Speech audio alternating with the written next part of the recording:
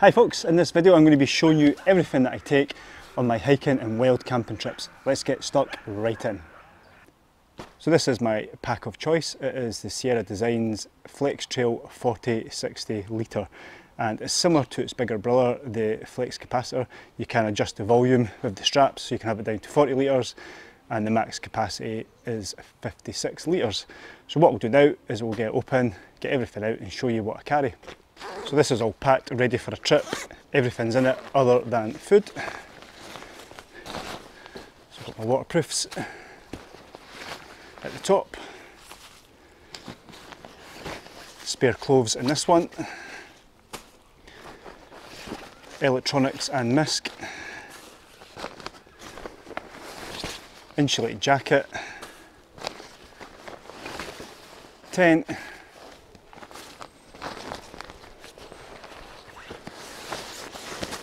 My sleep setup, and last but not least at the bottom is my pot and cup. In this little front pouch here I've got my cooking setup and a compass. I also carry this little bit of foam instead of a sit mat. I've cut this down to torso length. This is handy just as backup or for sitting on, lying out in the sun, or just stopping getting your knees wet, getting in and out of the tent. In the wand pockets I carry some of these. These are the Knock Outdoors, I think these are the Versica bottles. They hold about 800 ml of water. And I've also got the Salomon XA filter bottle, so that filters out my water. That's a standard 48mm thread, I think that is, so that'll fit on this as well. I've also got the Zoleo satellite communicator, and this side my emergency whistle. So my tent of choice is the Durston X-Mid 1 person with a mesh inner. My tent peg of choice are these, the Easton 9-inch nails. So my pillow of choice is the Decathlon Helium pillow.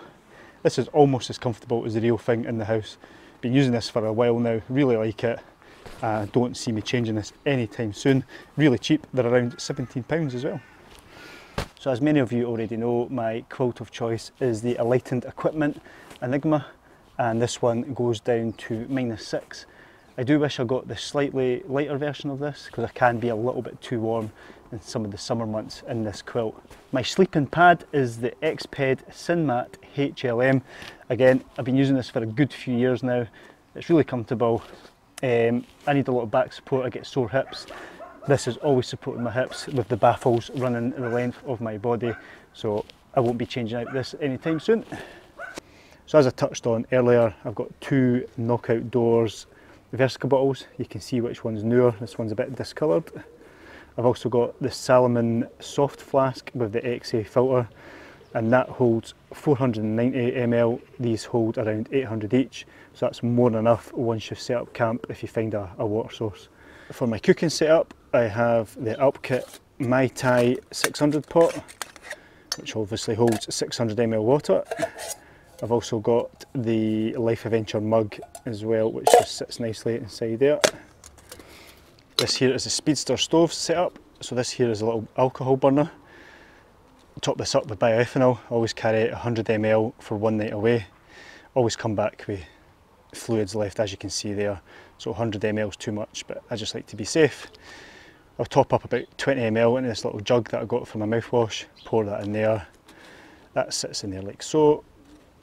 Get your Soto lighter with the extendable neck. That fires up. Put that up and then let the water reach boiling. Obviously I wouldn't do that on top of the foam because that would catch fire. I've also got a little titanium mug which just sits inside when stowed away. I've also got the UCO cutlery setup. This breaks away to give you a fork and a knife and a spoon. And then if you're eating a freeze-dry meal, that clips in like so to give you an extended reach into your pack. And then for storing away, that just clips in like so. In front of me here is the clothes that I carry in my pack. This is the Columbia Omni Heat jacket that I use. This just keeps the chill off at night when you're chilling in your tent, or if you're on the move and you're stopping for a break and it's just a bit cold. I also carry a buff.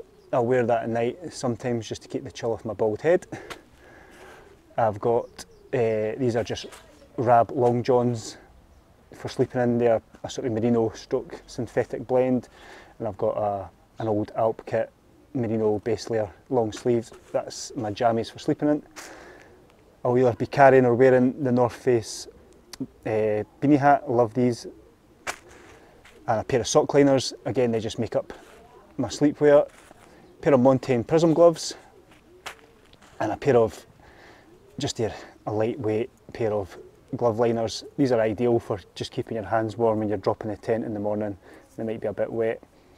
My waterproofs, I've got the Montane Equipment Firefox. This is new for 2022, I believe, and my old tried and tested Gore-Tex pack lights from Burgos. They need replaced. I've been saying that for ages now, but they're still working, but there's a few tears and holes in them, and that's just a little mesh bag for them. So this here is my miscellaneous and electronic stuff. This is my little wash bag here. Just carry some hand sanitizer, tissues, biodegradable wet wipes, toothbrush and paste. I usually have a couple of dog poo bags in there as well for carrying out dirty toilet tissue. Got a compass. I obviously have a map to accompany that as well. This here is just a very basic first aid kit. I've got some painkillers, a bandage, some plasters, windproof matches, and some other little bits and bobs in here. Don't need to carry loads for first aid. Mentioned that earlier, emergency whistle, super loud this. The Zoleo satellite communicator with the SOS button. A little Bluetooth speaker. They don't make these anymore, unfortunately, which is a shame because it's really good. Super loud as well for the size of it. Pair of cheap sunglasses out next. I don't buy expensive glasses because I'm terrible for losing them or breaking them. This is the Anker power bank that I use. This is a 10,000 milliamp one, and this does for a weekend, topping up the phone and anything else, cameras, etc. Midgie net for Highlander. You may recognise this. This is the tiny pump from Flextail, and this is good for pumping up your mat. It's also got a built-in light for lighting up your tent at night. Is that everything? Oh yeah, head torch. That's the Nightcore NU25. They're really popular, these little guys, and they've brought a newer version out because a lot of people replace this with bungee cord.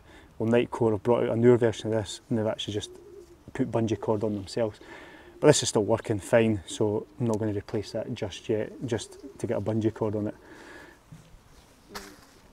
And last but not least, if it's going to be really midgy, I'm going to be taking this along with me. Still to do a review of this, but I want to test it first. Really quality product though.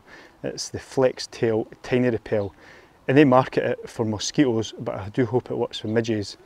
You can see there, it's got 2 cartridges in it, which once the device heats them up, obviously gives off the active ingredient, which should hopefully repel midges.